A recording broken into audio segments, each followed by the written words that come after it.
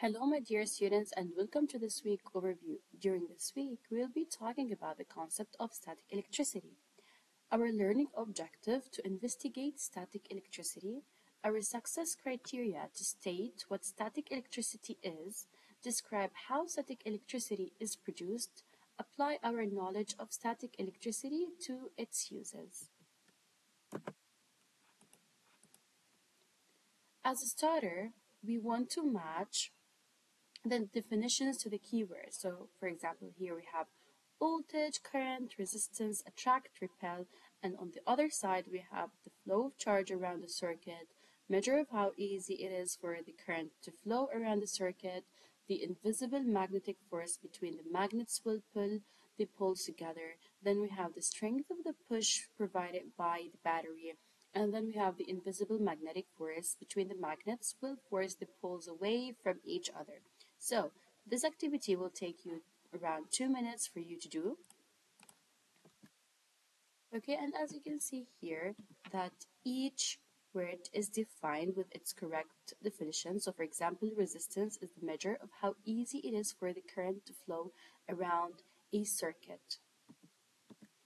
Then we are going to talk about that there are two kinds of charge, the positive and the negative, and all objects are made up of atoms, and each atoms contain three different types of particle.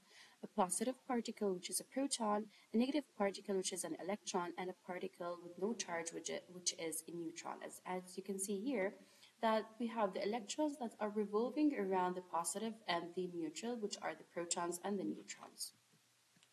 Atoms contain the same number of protons and electrons. The positive and negative charges are cancelled out, and so an atom has no overall charge. Static electricity occurs when an object either loses or gains a negative charge. We say that all objects that lose negative charges become positively charged overall, and we say that objects that gain negative charges become negatively charged overall. Using your whiteboard, you have 1 minute to draw and label an atom. Okay, so technically we are going to be having an activity that is an A4 as your stated plan, and we are going to be drawing the atom. So with your partner, can you think of any situation where you have felt a static shock? So when a polythene strip is rubbed with a cloth, the negative charges move from the cloth to the strip. The strip becomes negatively charged because it has more negative charges than it needs to cancel out the positive charges.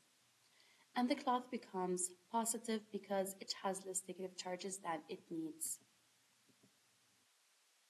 So, you guys are going to be carrying this investigation to investigate and carry out an investigation about the electricity, static electricity. So we have 6 investigations that will be around you, and we will be using our research skills in order to answer each one of these. And that's it for the week, and we will be able to answer those questions and so on. Can't wait to see you this week.